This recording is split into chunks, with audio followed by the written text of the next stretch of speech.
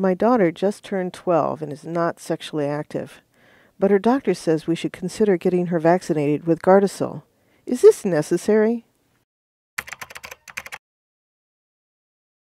I highly recommend the Gardasil vaccination.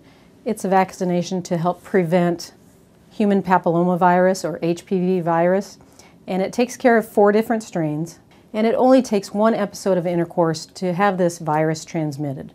About 80% of us get this virus.